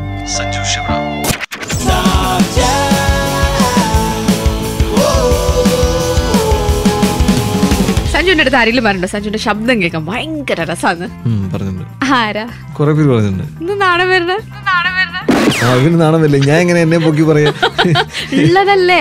അത് കുറച്ചൊരു പറഞ്ഞു. കുട്ടനാടൻ ബ്ലോഗിന്റെ സംവിധായകൻ സേതുചേട്ടൻ പറഞ്ഞു നല്ല വോയിസ് ആണ് സഞ്ജുവിന്റെ. അപ്പഴാ ഞാൻ ശ്രദ്ധിച്ചേട്ടോ. നമുക്ക് പറഞ്ഞെന്ന് തോന്നുന്നു. നമുക്ക് പറഞ്ഞു പിന്നെ നല്ല ശബ്ദമാണ്. പക്ഷെ ഇവൻ ലാസ്റ്റ് കൊണ്ടുപോയിട്ടൊന്ന് ലെവൽ ഒന്ന് കുറയ്ക്കും സംസാരിക്കുന്നത്. സംസാരിച്ച് വന്ന് അങ്ങനെ ടക്കുന്നോട്ടങ്ങ് നിൽക്കും. കറക്റ്റ് ആണോ? കറക്റ്റ് ആണ്. അതെന്റെ എനിക്കൊന്ന് ജനറൽ കോൺവെർസേഷന്റെ പ്രശ്നമാണെന്ന് തോന്നുന്നു. അത് ഈ കൊളോക്കിയൽ യൂസേജിന്റെ പ്രശ്നമാണ്, അല്ലെങ്കിൽ എന്റെ ഒരു നോർമൽ ന്യൂആൻസസിന്റെ കുഴപ്പമായിരിക്കണം അത്. അറ്റന്തേരി എന്ന് പറഞ്ഞ സിനിമയിൽ ബിനീഷ് കോടിയേരിക്ക് വോയിസ് കൊടുത്തിട്ടുണ്ടോ? കൊടുത്തിട്ടുണ്ട്. ഇതെപ്പോ തുടങ്ങി ഈ ഡബിംഗ് ഒക്കെ വേറൊരാൾക്ക് വേണ്ടി? അത് ഞാൻ ആക്ച്വലി സിനിമയിൽ വരുന്നതിന് മുമ്പ് ഞാൻ ഡബിങ്ങിലാണ് തുടങ്ങിയത്. ഒരു നല്ലൊരു റിഹേഴ്സൽ പ്ലാറ്റ്ഫോമാണ് ഡബിംഗ് എന്ന് പറയുന്നത്. അന്നേരം നമ്മളെ ആരും കാണുന്നില്ല, നമുക്ക് കോൺഷ്യസ് ആവേണ്ട കാര്യമില്ല, നമുക്ക് ആ സീൻ കണ്ട് നമുക്ക് എനാക്ട് ചെയ്യാം. അപ്പൊ അങ്ങനെ ഒരു സ്പേസ് നമുക്ക് കിട്ടും. അതുകൊണ്ടാണ് ഞാൻ ഡബിങ് കുറച്ചുനാൾ കണ്ടിന്യൂ ചെയ്തത്. പക്ഷേ ഇപ്പൊ ഞാൻ ചെയ്യാറില്ല. പക്ഷെ അതിൽ ചെയ്തതെന്ന് വെച്ച് കഴിഞ്ഞാൽ അതൊരു ബിനീഷ് ആയിട്ടുള്ള ഒരു സൗഹൃദം. ബിനീഷ് എന്റെ അടുത്ത് വിളിച്ച് ഇങ്ങനെ പറയും. പിന്നെ സൈജു ആണ് അതിൽ അതുൽ കുൽക്കർണിക്ക് ഡബ് ചെയ്തിരിക്കുന്നത്. സോ സൈജു എന്റെ അടുത്ത് ആദ്യം വിളിച്ചു പറയും, പിന്നെ ബിനീഷ് വിളിച്ചു പറയും. അപ്പൊ അങ്ങനെ ചെയ്തു. പിന്നീട് ഇപ്പൊ റീസെന്റ് വേറൊരു സിനിമയിൽ അത് ഭയങ്കര അൺഅവോയ്ഡബിൾ സിറ്റുവേഷൻ ആയതുകൊണ്ട് മാത്രം, ഒരുപാട് ഫോഴ്സ് ചെയ്തുകൊണ്ട് മാത്രം ഞാൻ ചെയ്തതാണ്. ലൈക്ക് വേറൊരു ആക്ടറിന് വേണ്ടി, ഒരു പുതിയ ഒരാളിന് വേണ്ടി ചെയ്താണ്. പക്ഷെ അത് ഒട്ടും എനിക്ക് താല്പര്യമില്ലായിരുന്നു. കാരണം അയാൾക്ക് അത് ബുദ്ധിമുട്ടാവും ആ ആക്ടറിന്. ചില ആക്ടേഴ്സിന് അവരുടെ ഐഡന്റിറ്റി അതുകൊണ്ട് പോകും. തീരെ എനിക്ക് അവോയ്ഡ് ചെയ്യാൻ പറ്റാത്ത സിറ്റുവേഷൻ ഞാൻ ചെയ്തു പോയി. അത് അങ്ങനെയൊക്കെ കുറച്ച് ഇഷ്യൂസ് ഒക്കെ ഉണ്ടായിരുന്നു. സഞ്ജുയുടെ ഏതെങ്കിലും സിനിമയ്ക്ക് വേണ്ടിയിട്ട് വേറെ ആരെങ്കിലും സഞ്ജുവിന് വേണ്ടി ഡബ് ചെയ്തിട്ടുണ്ടോ? ഇല്ല. അങ്ങനെ ഒരു സംവിധായകൻ പറയാണ്, സഞ്ജു നീ ഇതിൽ ഡബ് ചെയ്യണ്ട, വേറെ ആളെ ഡബ് ചെയ്യട്ടെ എന്ന് പറഞ്ഞ സമയക്കോ? ആ സിനിമ ഞാൻ ചെയ്യില്ല. ഇഷ്ടമല്ല അങ്ങനെ വേറെ ആളെ ഡബ് ചെയ്യണത്? ഇഷ്ടമല്ലാത്തതുകൊണ്ടല്ല, അത് എനിക്ക് പറ്റാത്ത ലാംഗ്വേജസിലൊക്കെ ആണെങ്കിൽ ഓക്കെയാണ്. അവിടെയും ഞാൻ പറയും, ഞാനൊന്ന് ട്രൈ ചെയ്തിട്ട് മതി, ഞാനൊന്ന് ട്രൈ ചെയ്ത് നോക്കും, ഒരു ദിവസം എനിക്കൊന്ന് ട്രൈ ചെയ്യുന്നത്. എന്നിട്ട് നടക്കുന്നില്ലെങ്കിൽ ഓക്കെ, നമുക്ക് പരിചയം. എന്റെ ഭാഷയിൽ ഇപ്പം എൻ്റെ അടുത്ത് ഒരു ഡയറക്ടർ തന്നെയാണ്, അരുൺകുമാർ അരുണേട്ടനാണ് എൻ്റെ അടുത്ത് പറയുന്നത്. ഒരു വർഷം ഇങ്ങനെ ഞാൻ മറ്റ് പല സിനിമകളിലും. അപ്പം അങ്ങനെ നിങ്ങൾ ചെയ്യുമ്പോൾ നിങ്ങളുടെ ഒരു ഐഡന്റിറ്റിയാണ് നിങ്ങൾ കൊടുക്കുന്നത്. നിങ്ങൾക്കൊരു ഐഡന്റിറ്റി ഉണ്ടാക്കുന്ന ഒരു ആക്ടർ ആവണമെങ്കിൽ you should use it for your self. Acting complete ആവണമെങ്കിൽ you should give your voice. ഞാനത് വേറൊരാൾ ആണെങ്കിൽ സിനിമ അവർ ചെയ്യുന്ന സമയത്ത് ആരുടെയും ശബ്ദം സൂട്ട് ആവാതിരിക്കുക അങ്ങനെയൊന്നുമില്ല. അത് നമ്മുടെ ഒരു മനസ്സിൽ തോന്നുന്ന ഒരു വെറുതെ ഒരു നോഷനാണ്. ഇപ്പൊ തെലുങ്കിൽ ചെയ്തില്ലേ 2 സിനിമ? തെലുങ്ക് ഫസ്റ്റ് പടം സിംഗ് സൗണ്ട് ആയിരുന്നു. അപ്പൊ അതുകൊണ്ട് ഫുള്ള് പഠിച്ച് ഞാൻ തന്നെയാണ് ചെയ്തത്. പക്ഷെ അതിനകത്ത് ലാസ്റ്റിൽ കുറച്ച് പ്രോബ്ലംസ് വന്നിട്ട്, ലൈക്ക് യുനോ അത് പ്രോസസ് ചെയ്യാൻ പറ്റില്ല. ഇപ്പോൾ സൗണ്ട് പ്രോസസ് ചെയ്യാനും അത് നടന്നില്ല. അത് കുറേ പ്രശ്നങ്ങൾ ഉണ്ടായിരുന്ന കാരണം they had to dub it. പക്ഷെ ആ സമയത്ത് ഞാൻ അച്ചാൻസിന്റെ ഷൂട്ട് സമയമായതുകൊണ്ട് എനിക്ക് ഏറ്റവും വിഷമമുള്ളൊരു കാര്യമാണ്. ഞാനിപ്പോൾ രണ്ടാമത്തെ പടം ഞാൻ ചെയ്ത് പറഞ്ഞ രാജേഷേട്ട, എനിക്ക് എന്ത് വന്നാലും ഞാനത് ഡബ് ചെയ്ത് ഞാൻ ട്രൈ ചെയ്ത് നോക്കിയിട്ട് വേറൊരാളെ കൊണ്ട് ചെയ്യിപ്പിക്കും. എനിക്കത് ശരിയാവുന്നില്ലെങ്കിൽ മാത്രം. തെലുങ്ക് നമുക്ക് ചെയ്യാൻ പറ്റും കുറച്ചുകൂടി. എന്നിട്ട് ചെയ്തോ? അത് ഇല്ല, അത് വരുന്നേ ഉള്ളൂ. ഇനി ഈ തെലുങ്ക് സിനിമേനല്ലേ ഒറിയ ഭാഷയിലൂടെ? അതെ അതെ, ഒറിയൽ എന്തായാലും ഞാൻ ഡബ് ചെയ്യില്ല. ഏതൊക്കെ ഭാഷ അറിയാം? മലയാളം, ഇംഗ്ലീഷ്, പിന്നെ ബംഗാളി അറിയാം, ഹിന്ദി അറിയാം, അത്രേ ഉള്ളൂ. ശരി, ഇപ്പൊ ബംഗാളി ഭാഷയും കിട്ടൂല, ഇംഗ്ലീഷ് ഭാഷയും കിട്ടില്ല. ബാക്കി മലയാളം വേണോ, തമിഴ് വേണോ, ഹിന്ദി വേണോ? പാട്ട് ഇപ്പോ എനിക്ക് ഹിന്ദി മതി. ഘർ സേ നിക്കൽതേ എന്നുള്ള പാട്ട്. ഓക്കെ, കേൾക്കാം. Welcome back to club FM star jam. ശാലിനിയാണ് കൂടെ. നമ്മുടെ ഇന്നത്തെ ഗസ്റ്റ് സഞ്ജു ശിവറാം.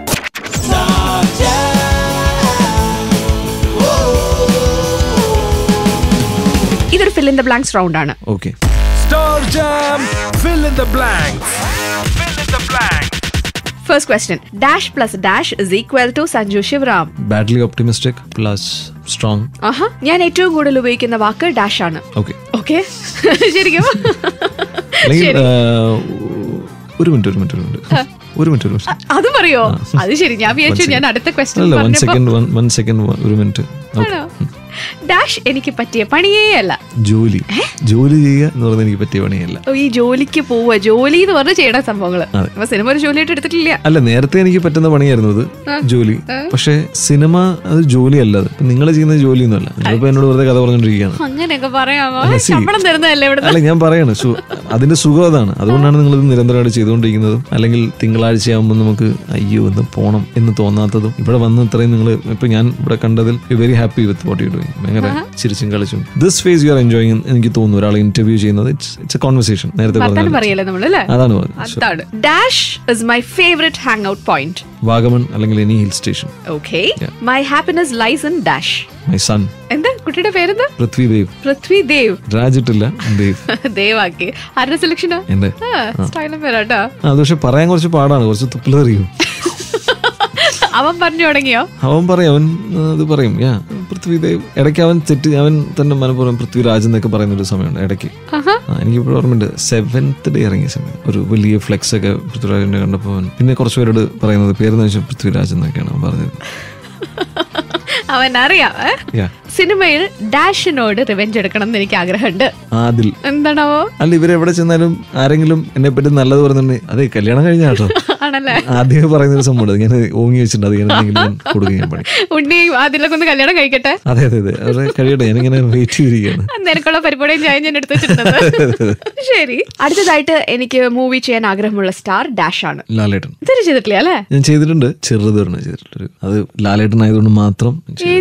വില്ലൻ എന്ന് പറഞ്ഞ സിനിമ സിനിമയിലൊരു കുഞ്ഞു റോള്. അതെ അതെ. അത് പക്ഷേ ലാലേട്ടനായിട്ട് മരിച്ച് അഭിനയിച്ച ഒരു സീനാണ് ഇതാണ്, കാരണം ചത്ത് കിടക്കുന്ന സീനാണ്. ഓക്കെ. ഡാഷ് എനിക്ക് മറക്കാൻ പറ്റാത്തൊരു മൊമെന്റ് ആണ്. First movie. Yes. Okay. Real ലൈഫിലും ഞാനൊരു ബ്ലോഗ് എഴുതിയാൽ അത് ഡാഷിനെ പറ്റിയാവും. ആൻഡ് ഞാൻ ആ ബ്ലോഗിന് ഡാഷ് എന്ന് പേരിടും. It will be about life. Okay. അതിന് പേരിടുക എന്ന് പറഞ്ഞാൽ may be Sanju speaks or I speaks. ഞാൻ ഇപ്പോഴും യൂസ് ചെയ്യാറുള്ള ഒരു ഇതാണ്, ഈവൻ ഐ എന്ന വാക്ക് EYI. I believe in EYI speaks.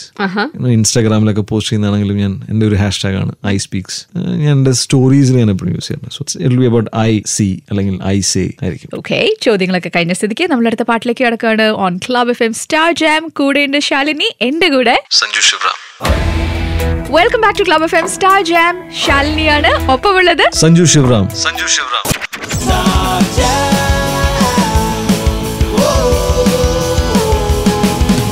ഈ റൗണ്ടിന്റെ പേര് യു ആർ അണ്ടർ അറസ്റ്റ് എന്നാണ്. ശരി. ചോദിക്കുന്ന ചോദ്യങ്ങൾക്ക് no തപ്പിൾസ് തടയിൽസ്, no diplomatic answers, nothing. റെഡിയാണോ?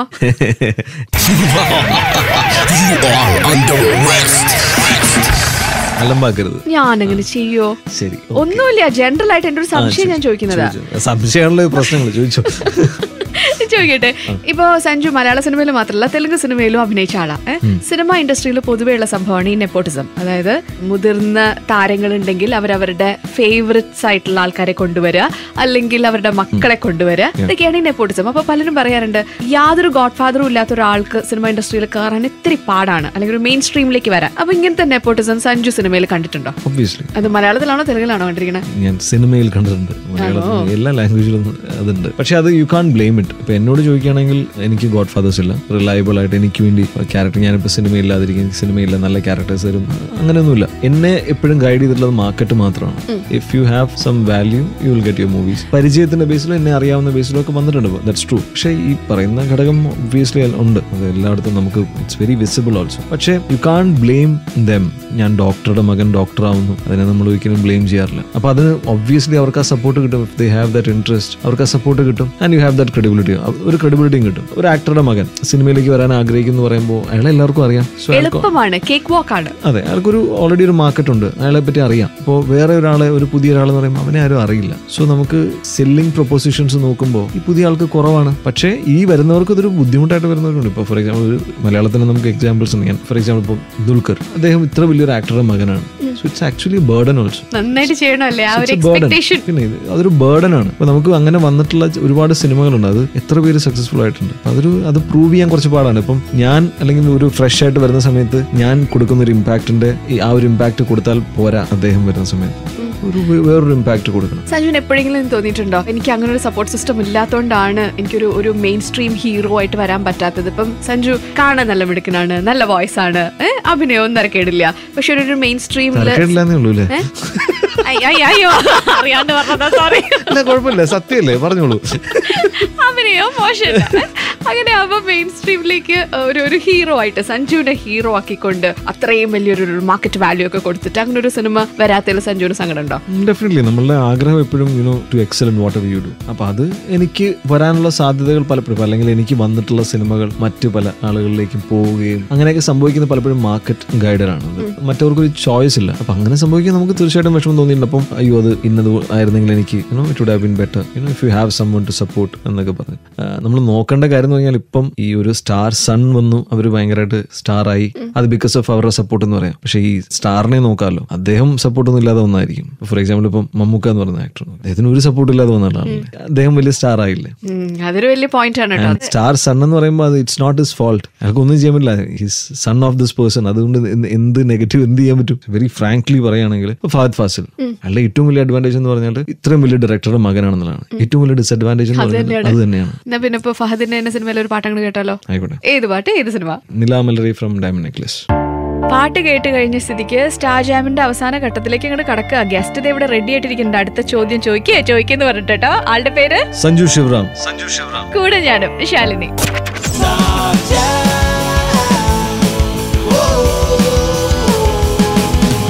ഒരു കൂട്ടം കുട്ടനാടൻ ബ്ലോഗിലെ ബ്ലോഗർ സുധി ആ സിനിമയിൽ ഒരു ഓർഗനൈസർ ആണ്. ആ നാട്ടിൽ എന്ത് ഫംഗ്ഷൻ ഉണ്ടെങ്കിലും അല്ലെങ്കിൽ മമ്മൂക്കയുടെ ഒരു വരവിലും ഒക്കെ താലപ്പൊലി ഒരുക്കാനും അവിടെ ബഹളം ഉണ്ടാക്കാനും ഒക്കെ ഒരു ഓർഗനൈസറാ. സഞ്ജു ജീവിതത്തിൽ ശരിക്കും എങ്ങനെയാ? ഭയങ്കര ബഹളക്കാരനാണോ? അല്ല, ഞാൻ ഒരിക്കലും ഇനീഷ്യേറ്റർ അല്ല. ഫോളോവർ ആണ്. ഞാനൊരു ഇനീഷ്യേറ്റർ അല്ല. ഞാൻ എപ്പോഴും പക്ഷെ once Ignited I will work on it. എന്തെങ്കിലും ഒരു കാര്യം ചെയ്യാനാണെങ്കിൽ ഞാനൊന്ന് ആദ്യം ഒന്ന് തപ്പിത്തറങ്ങി. മറ്റേ ചില ആൾക്കാരുണ്ട് just Chalo let's do it എന്ന് പറഞ്ഞിട്ട് പോകുന്ന ഒരുപാട് പേരെ ഞാൻ കണ്ടിട്ടുണ്ട്. അവരെന്നെ ഭയങ്കരമായിട്ട് ഫാസിനേറ്റ് ചെയ്യിപ്പിച്ചിട്ടുണ്ട്. എങ്ങനെ പറ്റണല്ലേ? എങ്ങനെ പറ്റുന്ന സാർ. പക്ഷെ വൺസ് ആ ഒരു മോഡിലേക്ക് വന്നാൽ ഐ കീപ് റണ്ണിങ്. അപ്പോൾ പൊതുവെ റിസ്ക് എടുക്കാൻ താല്പര്യമില്ലാത്ത ആളാ? എനിക്ക് റിസ്ക് അപ്പറ്റൈറ്റ് കുറച്ച് കുറവാണ്. ഞാൻ റിസ്ക് എടുക്കാറുണ്ട്. റിസ്ക് വന്നാൽ വലിയ റിസ്കുകളും ഞാൻ എടുക്കാറുണ്ട്. രണ്ടും കൽപ്പിച്ചെടുക്കുന്ന ഒരു സാധനമാണ്. അത് ഞാൻ ഭയങ്കര രസമായിട്ട് ഫേസ് ചെയ്യാറുണ്ട്. അപ്പൊ ഈ MBA ഒക്കെ പഠിച്ചു കഴിഞ്ഞിട്ട് ഒരു ജോലിയൊക്കെ കിട്ടി ആ ജോലി വേണ്ടാന്ന് വെച്ചാൽ സിനിമയിലൂടെ ചാടുന്ന ഒരു വലിയ റിസ്ക് ആയിരുന്നില്ലേ? അതാ പറഞ്ഞ ആ റിസ്ക് ഞാൻ എടുത്തിട്ടുണ്ട്. എന്റെ ലൈഫിൽ ഏറ്റവും വലിയ റിസ്ക് അതായിരുന്നു. ഒരു ബാക്കപ്പ് പ്ലാൻ ഉണ്ടായിരുന്നോ? പ്ലാൻ ബി ഞാൻ അതാ പറഞ്ഞു. ഞാൻ എപ്പോഴും എനിക്കൊരു 6 months ബഫർ ആയിരുന്നു കൊടുത്തത്. ഞാൻ how I will survive for the next 6 months or 1 year.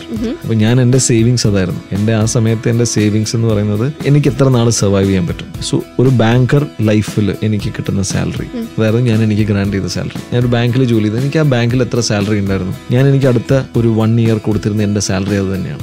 അത് എനിക്ക് കൊടുത്തുകൊണ്ടിരിക്കണം. എന്റെ സേവിങ്സ് എല്ലാം ഞാൻ അതിനുവേണ്ടി ഉപയോഗിച്ചു. എന്റെ സേവിങ്സ് മൊത്തം ഞാൻ അതിനുവേണ്ടി ഉപയോഗിച്ചു. I have gone to zero. Balance ഒക്കെ ഇൻ ഡെസിമൽസ് വരില്ലേ, അക്കൗണ്ടിൽ ബാലൻസ് ഡെസിമലിൽ വരുന്ന അവസ്ഥയിൽ വരെ പോയിട്ടുണ്ട്. പക്ഷെ ആ സമയത്ത് ഞാൻ പിടിച്ചു നിന്നു. സിനിമയിൽ മാത്രമൊന്നുമല്ല, ഇപ്പൊ ടെലിവിഷനിലും അത്യാവശ്യം ഹിറ്റ് ആയിരുന്നല്ലോ. ഹോസ്റ്റ് ആയിരുന്നപ്പോ ഒരു റിയാലിറ്റി ഷോന്റെ ഹോസ്റ്റ് ആയിരുന്നപ്പോ തിരിച്ചിനി ടെലിവിഷനൊന്നും താല്പര്യമില്ല ഹോസ്റ്റ് ആവാനോ? ഇല്ല. അത് ആക്ച്വലി ആ സമയത്ത് ഞാൻ ചെയ്തു എന്നേ. പക്ഷെ അതുകൊണ്ട് 2 കാര്യങ്ങളാണ് ഞാൻ നോക്കിയത്. ഒന്ന്, ആ സമയത്ത് ഒരു ഫൈനാൻഷ്യൽ സ്റ്റെബിലിറ്റി. 2, അതിനേക്കാളും മുകളിൽ ഞാൻ നോക്കിയിരുന്നത് ഒരു റീച്ച് ഉണ്ട്. ഒരുപാട് നാളിൽ നിന്ന് കഴിഞ്ഞാൽ ഒരു will be tagged if you stay for long. പക്ഷെ ഒരു പ്രസൻസ് കൊടുത്ത് if you can come back. എനിക്കൊന്ന് സിനിമ കണ്ടിട്ട് അറിയുന്നതിനേക്കാൾ കൂടുതൽ ആളുകൾ തന്നെ ആ ഒരു ഷോ ഞാൻ 3 മാസം ചെയ്തപ്പോൾ റീച്ച് ഉണ്ടായി. സോ അത്ര മാത്രമേ ഞാൻ അതുകൊണ്ട് ഉദ്ദേശിച്ചിരുന്നു. ഒരു കുട്ടനാടൻ ബ്ലോഗ് ഇപ്പൊ സൂപ്പർ ഡൂപ്പർ ഹിറ്റായിട്ട് എല്ലാ തിയേറ്ററിലും ഓടിക്കൊണ്ടിരിക്കുന്നുണ്ട്. ഇനിയിപ്പോ അടുത്ത പടങ്ങൾ ഏതൊക്കെ ചെയ്യണത്? അടുത്തിപ്പോൾ ഞാനൊരു തെലുങ്ക് ചെയ്തില്ല, അത് കംപ്ലീറ്റ് ചെയ്യണം. പിന്നീട് കുറച്ച് കഥകൾ കേൾക്കുന്നുണ്ട്. ചില സുഹൃത്തുക്കളുടെ സിനിമകൾ, അല്ലാതെ സിനിമകൾ ഇങ്ങനെ കഥ കേൾക്കുന്നുണ്ട്.